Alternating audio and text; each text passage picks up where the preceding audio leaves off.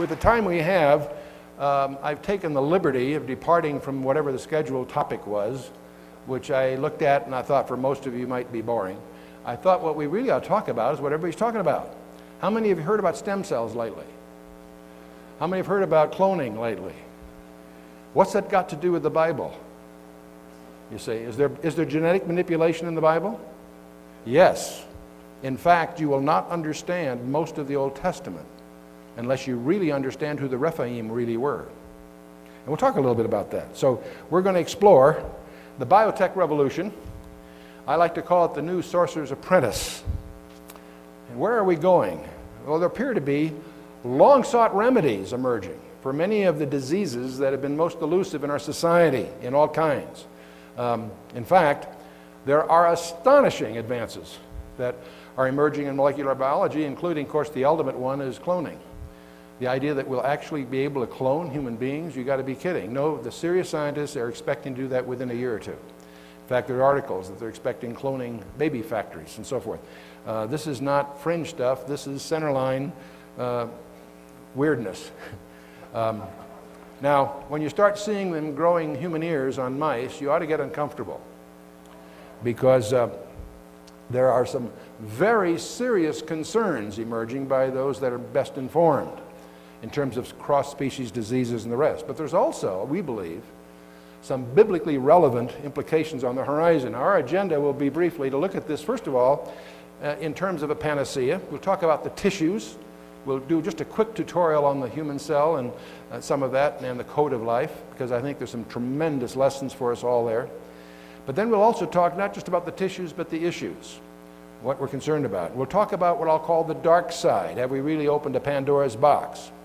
We're tampering with the engines of creation. What are the prophetic implications of that?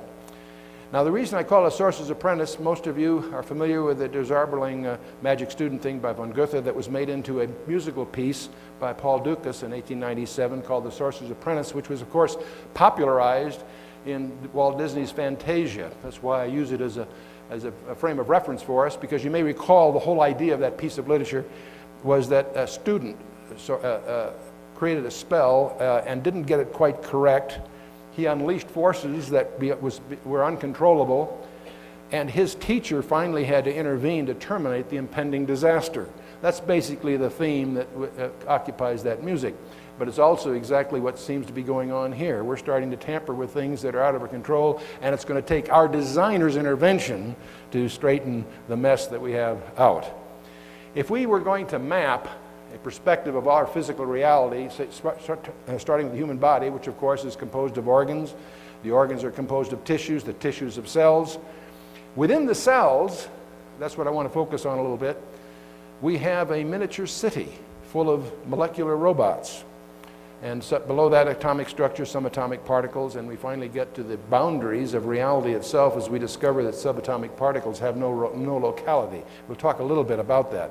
But the cells and these molecular robots are something that we each need to be a little bit more aware of. So I'd like to talk briefly about what I call a constellation of miracles.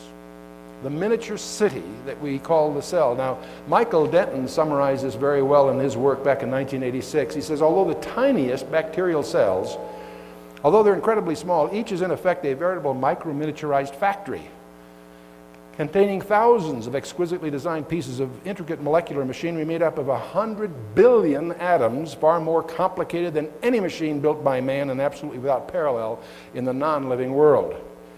The simple cell, all of us in school probably saw a textbook that had a little diagram of what they call the simple cell. It turns out there isn't such an animal. The simplest cell is more complicated, it's beyond our imagining. It has a central memory bank, it has assembly plants and processing units, it has repackaging and shipping centers, robot machines in the form of protein molecules that consist typically of 3,000 atoms in three-dimensional configurations, and there's hundreds of thousands of different kinds of these machines that make up the composite. And they communicate with elaborate communication systems that we have yet to understand. And they also have quality control and error-correcting mechanisms. Now, if we were going to make a model of a simple cell, let's assume we decided to embark on a project to build a model of a cell 1,000 million times larger than life. Well, that would make each atom about the size of a tennis ball. We would need 10 million atoms, about 10 to the 13th. That's quite a number. If you had to count them at 1 per minute, it would take you 19 million years to count them. That's a lot. And this model that we would make would be over 10 miles in diameter. You get a feeling that this thing is big and complicated? Absolutely. Now, we speak of the cell, we glibly make little diagrams saying that, well, it's surrounded by a plasma membrane. What we fail to realize is that in that membrane are gateways with special signal receptors and security guards to monitor what goes in and goes out. The center of the cytoplasm, of course, has as the core, it's its nucleus, which is its information center, which includes a master library with which everything is coordinated. Inside that, we have automated factories and product manufacturing facilities. All this is powered by power stations. The mitochondrions are power plants and the energy sources for this miniature city. And they have a bunch of things they call the Golgi apparatus that process, package, ship, and prepare for export the various products. And they also have vesicules which transport and take care of trash disposal and all that sort of thing.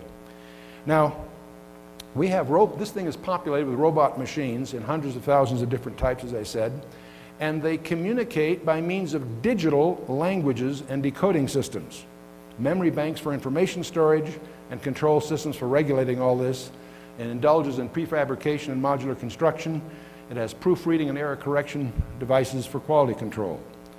Now, as some of you know, I spent 6 years of my executive career at the Ford Motor Company.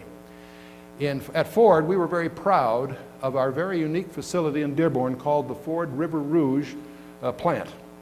Now, this is a plant that's the largest integrated manufacturing facility in the world. It has about 100 miles of railroad within the plant. Under one roof, they receive raw limestone, raw iron ore, and coal go in one end. They manufacture under that roof their own steel, their own glass, their own paint. They have an automated plant that builds the engines. They have a manufacturing line for all the rest. They assemble the mixed models, different cars of different kinds, of different colors, as you all know. And anyway, the point, the raw materials go in one end, new cars come out the other. It's considered the largest integrated manufacturing facility in the world. The reason I bring it up is the cell, your simplest cell, is more complicated than the River Rouge plant. And your cell can do something the River Rouge plant can't do.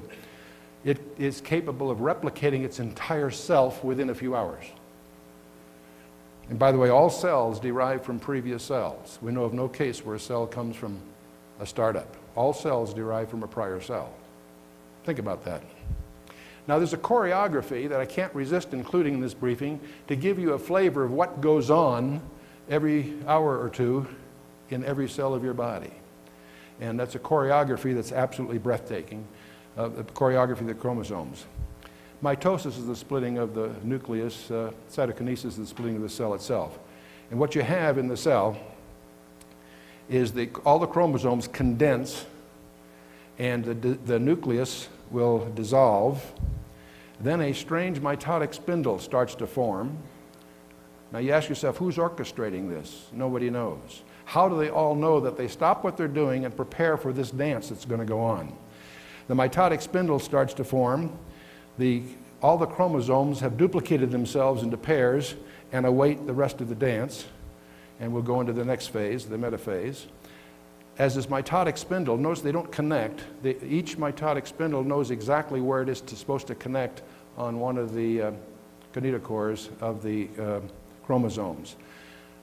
The question is, gee, how do they know where to go? How can they see where they're supposed to go?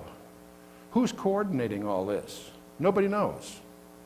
This whole dance, which is essential to life, of course, got all designed by chance. This is all the result of a random accident. But I want you to notice that this mitotic spindle finds its location when it finally gets connected to all of these various chromosome pairs. We're ready for the next phase.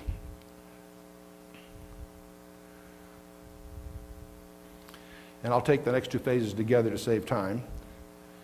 What happens now, you notice the nuclei have dissolved. How does it know that these miniature cities have decided to dissolve? The mitotic spindle pulls apart these pairs.